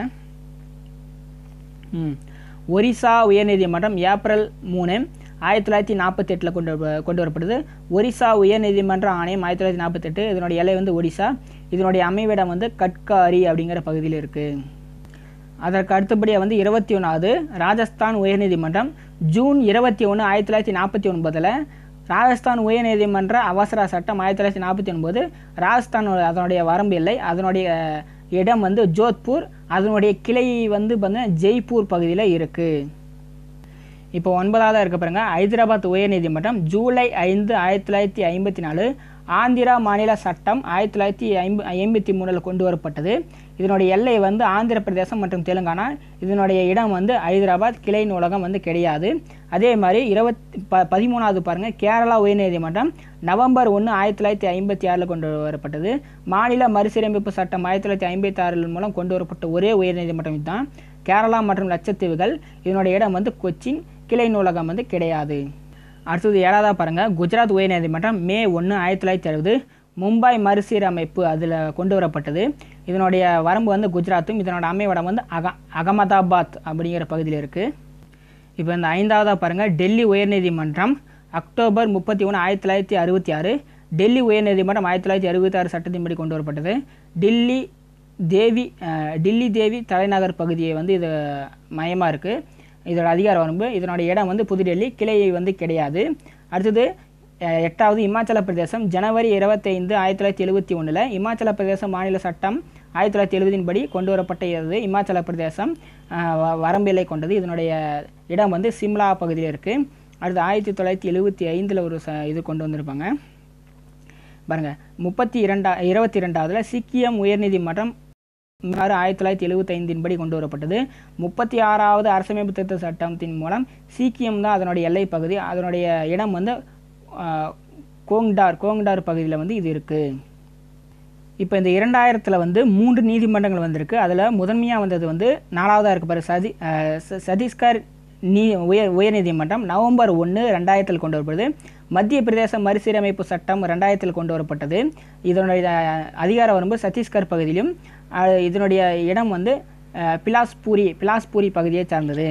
அடுத்தது 2000 கொண்டு வரப்பட்ட அடுத்த உயர்நீதிமன்றம் 24ஆவதாக இருக்கு பாருங்கள், உத்தரகாண்ட் உயர்நீதிமன்றம் நவம்பர் 9, 2000 கொண்டு வரப்பட்டது. உத்தரப்பிரதேச மறுசீரமைப்பு சட்டம் 2000. இதில் வந்து இதனுடைய அதிகார வரம்பு உத்தரகாண்ட். இது வந்து உத்தரகாண்ட் தான் கொடுத்துருக்காங்க. உத்தரகாண்ட் இதனுடைய அதிகார வரம்பு. இதனுடைய இடம் வந்து கதநிழல் அப்படிங்கிற பகுதியில் இருக்குது. அடுத்தது இங்கே ஒரு இது கொண்டு வந்திருப்பாங்க. 11ஆவது பாருங்கள், ஜார்க்கண்ட் உயர்நீதிமன்றம் நவம்பர் 15, 2000 கொண்டு வரப்பட்டது. பீகார் மறுசீரமைப்பு சட்டம் 2000 கொண்டு வரப்பட்டது. இது வந்து ஜார்க்கண்ட் இதனுடைய அதிகார எல்லை. இதனுடைய இடம் வந்து கஞ்ச் அப்படிங்கிற ஒரு பகுதியாகும். இப்போ வந்து 2013 வந்து 3 உயர்நீதிமன்றங்கள் வந்து அதில் வந்து 17வது பாருங்கள். முதலாவது மேகாலயா உயர்நீதிமன்றம் மார்ச் 2013 கொண்டு வரப்பட்டது. வடகிழக்கு பகுதியில் மற்றும் இதர தொடர்புடைய சட்டங்கள் 2019 அடிப்படையில் கொண்டு வரப்பட்டது. இதனுடைய எல்லை வந்து மேகாலயா, இதனுடைய இடம் வந்து ஷில்லாங் அப்படிங்கிற பகுதியும். அடுத்ததாக வந்து மணிப்பூர் உயர்நீதிமன்றம் மார்ச் 25 2013 கொண்டு வரப்பட்டது. இதுவும் வந்து வடகிழக்கு பகுதியில் மற்றும் இதர தொடர்புடைய சட்டங்கள் 2019 படி மணிப்பூர் அதிகார எல்லையை கொண்டுள்ளது. இதனுடைய இடம் வந்து இம்மப்பால் பகுதி சார்ந்தது. அடுத்தது இங்கே 23வது பார்த்தீங்கன்னா திரிபுரா உயர்நீதிமன்றம் மார்ச் 26 2013 கொண்டு வரப்பட்டது. வடகிழக்கு பகுதியில் மற்றும் இதர தொடர்புடைய சட்டங்கள் 2012 படி கொண்டு வரப்பட்டது. இதனுடைய அதிகார எல்லை வந்து திரிபுரா பகுதியிலும் அகர்தலா அப்படிங்கிற பகுதியிலும் இருக்குது. இப்போ இந்த கிளை நூலகங்கள் எங்கெங்கே இருக்குது அப்படின்னு பார்த்தீங்கன்னா, அதாவது ராஜஸ்தான் உயர்நீதிமன்றத்துக்கு வந்து ஜெய்ப்பூர் பகுதியில் கிளை நீதிமன்றமும், மெட்ராஸ் உயர்நீதிமன்றத்துக்கு வந்து கிளை நீதிமன்றம் வந்து மதுரையும், மத்திய பிரதேச உயர்நீதிமன்றத்து கிளை வந்து 2 இருக்குது, வந்து குவாலியர் கில்டோர் அப்படிங்கிறதும். கர்நாடகா உயர்நீதிமன்றத்துக்கு 2 கிளை நூலகங்கள் இருக்குது, தார்வாட் கல்புர்ச்சிக் அப்படிங்கிறதும் இருக்குது. அடுத்தது கவுகாத்தி உயர்நீதிமன்றத்துக்கு வந்து மூன்று கிளை நீதிமன்றங்கள் இருக்குது. அது வந்து அம்ஸ்வால், கிட்டாநகர், கோஹிமா அப்படிங்கிறது 3 இருக்குது. அதே பார்த்தீங்கன்னா கல்கத்தா உயர்நீதிமன்றத்துக்கு வந்து போர்ட் பிளேங்கிற ஒரு நீதிமன்றமும், வந்து நாக்பூர், பனாஜ், அவுரங்காபாத் அப்படிங்கிற ஒரு 3 கிளை உயர்நீதிமன்றங்கள் இருக்குது. அலகாபாத்துக்கு வந்து லக்னோ நீதிமன்றங்கள் வந்து இருக்குது அப்படிங்கிறத நம்ம தெரிஞ்சுக்கணும். இப்போ இந்தியாவில் உயர்நீதிமன்றங்கள் அப்படிங்கிற தலைப்பில் இப்போ 1 by 1 வரிசை 24 பார்க்கலாம். அலகாபாத் உயர்நீதிமன்றம் ஜூன் 14 1866 உயர்நீதிமன்ற சட்டம் 1861 படி உத்தரப்பிரதேசத்தை அடக்கியது. அலகாபாத் அமர்விடம், கிளை நூலகம் வந்து லக்னோ. 2வது மும்பை உயர்நீதிமன்றம் ஆகஸ்ட் 14 1862 உயர்நீதிமன்ற சட்டம் 1861 படி மகாராஷ்டிரா, கோவா, டையூ, டாமன், தாதர் ராம்நகர் ஹேலியே அதிகார வரம்பு கொண்டது. அமர்விடம் வந்து மும்பையை சார்ந்தது. இதன் வந்து கிளை நூலகம் வந்து 3 இருக்குது. 1 நாக்பூர், பனாஜ், அவுரங்காபாத்தும். 3வது கல்கத்தா உயர்நீதிமன்றம் ஜூலை 2 1862 கொண்டு வரப்பட்டது. உயர்நீதிமன்ற சட்டம் 1861 படி கொண்டு வரப்பட்டது. இதனோட வரம்பு வந்து மேற்கு வங்காளம், அந்தமான் நிக்கோபார் தீவுகள். இதனோட அமர்விடம் வந்து கொல்கத்தாவை சார்ந்தது. இதனோட கிளை நூலகம் வந்து போர்ட் பிளேவை சார்ந்தது. அடுத்து சத்தீஸ்கர் உயர்நீதிமன்றம் நவம்பர் 1 2000 இருந்தது. மத்திய பிரதேச மறுசீரமைப்பு சட்டம் 2000 கொண்டு வரப்பட்டது. இதனோட அதிகார வரம்பு சத்தீஸ்கர் மாநிலமும். இதனுடைய அமர்விடம் வந்து பிலாஸ்பூரும். கிளை வந்து கிடையாது. 5வது டெல்லி உயர்நீதிமன்றம் அக்டோபர் 31 1966 கொண்டு வரப்பட்டது. டெல்லி உயர்நீதிமன்றம் 1966 படி கொண்டு வரப்பட்டது. டெல்லி தேவி தலைநகர் பகுதியை இதனுடைய எல்லையையும், இதனோட அமைவிடம் வந்து புதுடெல்லியை சார்ந்தது. 6வது கவுகாத்தி உயர்நீதிமன்றம் மார்ச் 1 1948 கொண்டு வரப்பட்டு இந்திய அரசமைப்பு சட்டம் 1935 படி கொண்டு வரப்பட்டது. அருணாச்சல பிரதேசம், நாகாலாந்து, அஸ்ஸாம், மிசோரம் ஆண்டு 4 மாநிலங்களின் எல்லைகளை 4 மாநிலங்கள் உள்ளடக்கியது. இதனுடைய அமைவிடம் வந்து கவுகாத்தியும். இதனுடைய கிளை நூலகங்கள் பார்த்திங்கன்னா அம்ஸ்வால், கிட்டாநகர், கோஹிமா ஆகியவை சார்ந்தது. 7வது குஜராத் உயர்நீதிமன்றம் மே 1 1960 மும்பை மறுசீரமைப்பு சட்டம். இதனுடைய எல்லை வந்து குஜராத் பகுதியும். இதனோட அமர்விடம் வந்து அகமதாபாத்தை சார்ந்தது. 8வது இமாச்சல பிரதேசம் ஜனவரி 25 1971 கொண்டது. இமாச்சல பிரதேச மாநில சட்டம் 1970 படி கொண்டு வரப்பட்டது. இதனுடைய எல்லை வந்து இமாச்சல பிரதேசம் மட்டும். இதனுடைய அமர்விடம் வந்து சிம்லா. கிளை நூலகம் கிடையாது. இப்போ 9வது ஹைதராபாத் உயர்நீதிமன்றம் ஜூலை 5 1954 ஆந்திர மாநில சட்டம் 1953 படி ஆந்திர பிரதேசம் தெலுங்கானா எல்லையை கொண்டுள்ளது. இதனோட அமர்விடம் ஹைதராபாத்தை கொண்டது. 10வது ஜம்மு மற்றும் காஷ்மீர் உயர்நீதிமன்றம் 1943 கொண்டு வரப்படுது. காஷ்மீர் மகாராஜா வழங்கிய காப்புரிமை சட்டத்தின் மூலம் கொண்டு வரப்படுது. இதனுடைய எல்லை வந்து காஷ்மீரும், இதனோட அமர்விடம் வந்து ஜம்முங்கிற பகுதியும். அடுத்து 11வது ஜார்க்கண்ட் உயர்நீதிமன்றம் நவம்பர் 15 2000 பீகார் மறுசீரமைப்பு சட்டம் 2000 கொண்டது. இதனுடைய எல்லை வந்து ஜார்க்கண்ட் பகுதியும் கஞ்ச் அப்படிங்கிற பகுதியை வந்து அமர்விடமாக கொண்டது. 12வது கர்நாடகா உயர்நீதிமன்றம் 1884 மைசூர் உயர்நீதிமன்ற சட்டம் 1884 படி கொண்டு வரப்பட்டது. இதனுடைய எல்லை வந்து கர்நாடகா எல்லை. இதனுடைய அமர்விடம் வந்து பெங்களூர். இதனுடைய கிளைகள் வந்து 2 இருக்குது. ஒன்று வந்து தார்வாட், ஒன்று வந்து கால்புர்ச்சிக் அப்படிங்கிறது இருக்குது. அடுத்து 13வது கேரளா உயர்நீதிமன்றம் நவம்பர் 1 1956 மாநிலங்கள் மறுசீரமைப்பு சட்டம் 1956 படி கேரளா மற்றும் லட்சத்தீவுகளை உள்ளடக்கியது. இதனுடைய இடம் வந்து கொச்சின், கிளை நூலகம் கிடையாது. 14வது மத்திய பிரதேச உயர்நீதிமன்றம் ஜனவரி 2, 1936 கொண்டு வரப்பட்டது. இந்திய அரசமைப்பு சட்டம் 1935 படி கொண்டு வரப்படுது. இதனுடைய எல்லை வந்து மத்திய பிரதேசம். இதனுடைய அமர்விடம் வந்து ஜபல்பூர். இதனுடைய கிளை நூலகங்கள் வந்து 2 இருக்குது. ஒன்று வந்து குவாலியர், கில்டோர் அப்படிங்கிற பகுதியும். அடுத்து 15வது மெட்ராஸ் உயர்நீதிமன்றம் ஆகஸ்ட் 15, 1862 உயர்நீதிமன்ற சட்டம் 1861 படி தமிழ்நாடு பாண்டிச்சேரி எல்லையை கொண்டது. இதனுடைய இடம் வந்து சென்னை. இதனுடைய கிளை நூலகம் வந்து மதுரை.